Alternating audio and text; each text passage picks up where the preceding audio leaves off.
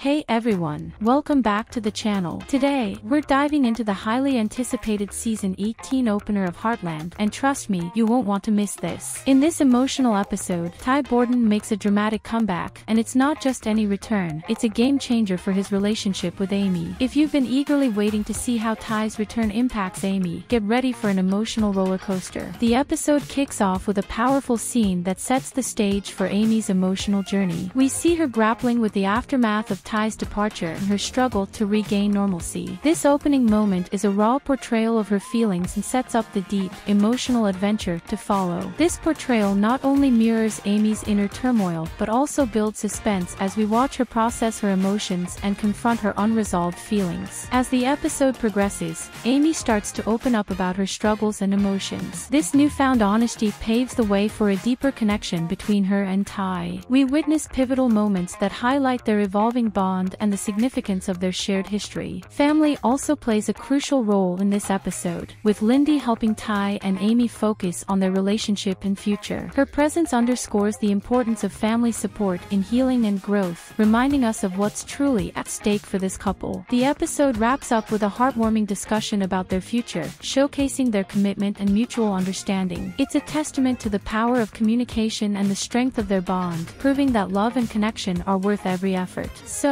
what did you think of Ty's return and how it's reshaped Amy's journey? Drop your thoughts in the comments below. Don't forget to like, subscribe, and hit that bell icon so you never miss an update. Thanks for watching, and see you next time.